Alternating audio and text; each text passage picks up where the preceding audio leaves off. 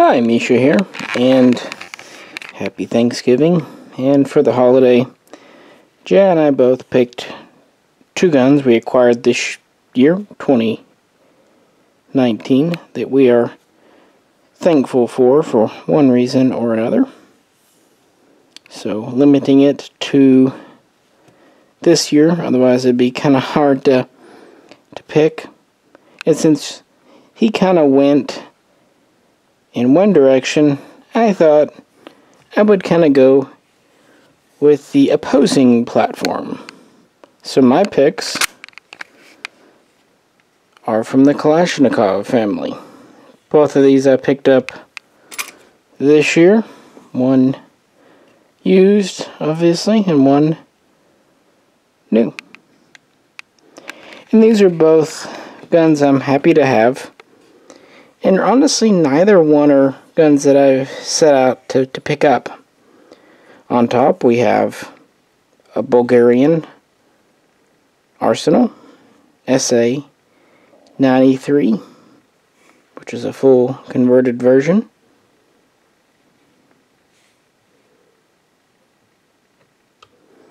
And on the bottom, have a Kalashnikov USA KR9 carbine.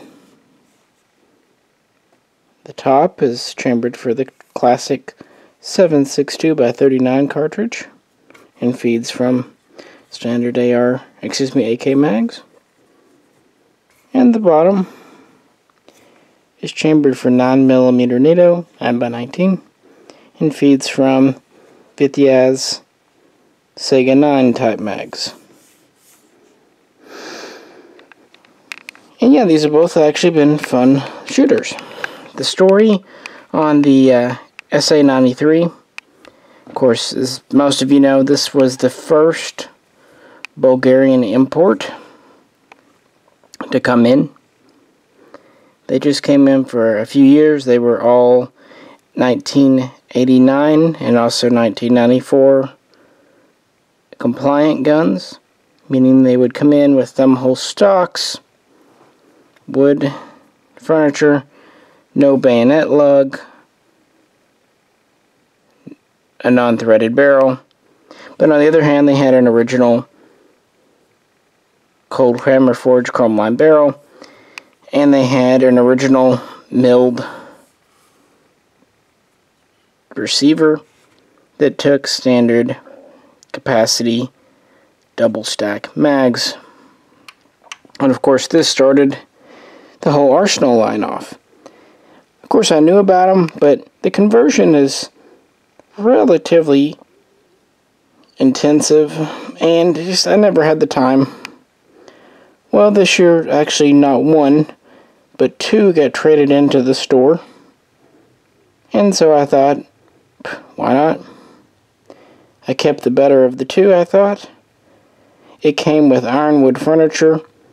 I replaced it with original Bulgarian so-called Bakelite furniture, although this buttstock's kind of made out of a crayon, as is the pistol grip, and the handguards are the AG4 material like your AK-74 mags.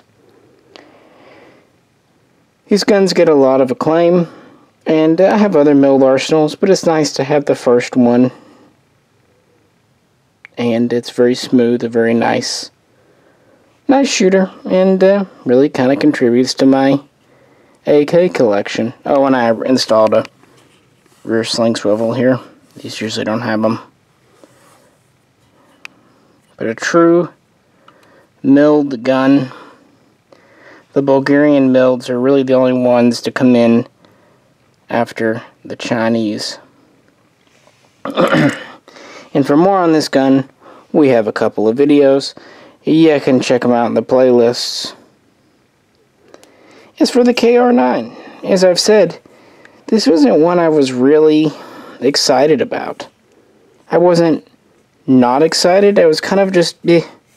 But then SHOT Show this year, right after I got offered one of these to buy, not as a freebie. So I picked it up, thinking, well, we haven't had much new. And since it was so early on, the news that these were nearly a one-for-one Vitiaz or Sega 9 clone hadn't really reached yet. Keep in mind, before this year, people spent thousands of dollars trying to do a Vitiaz clone out of other guns.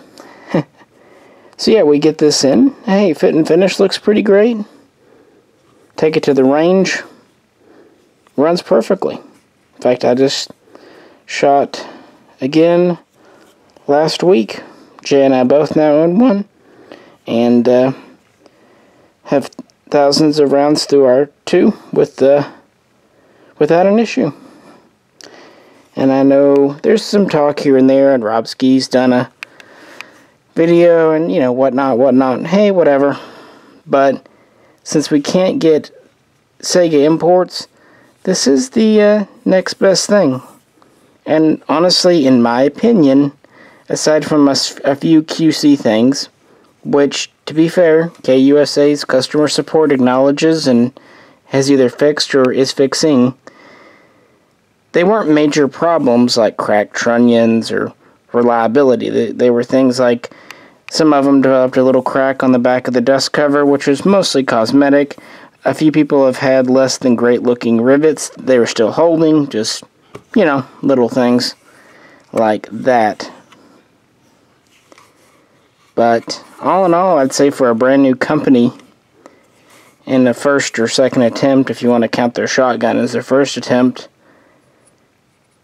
I'm duly impressed. And as you know, Jen, I both like pistol caliber carbines, PCCs, a lot. They can just be a lot of fun. This comes with the folding stock and threaded muzzle, 1/2x28. And it's one of those guns that we really enjoy taking to the range. So sometimes it's just nice to be pleasantly surprised, and it was nice to be able to give a good review on it, and we did a pretty exhaustive one early in the year.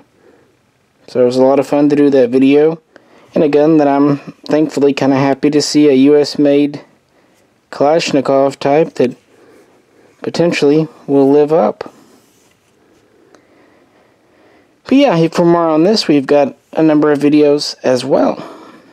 Well, this was just kind of a last-minute video just to do for the holiday. Hope you're all having a good one. Gotta get running for now, but we'll be back with fresh content this weekend. So wishing you and yours a safe holiday.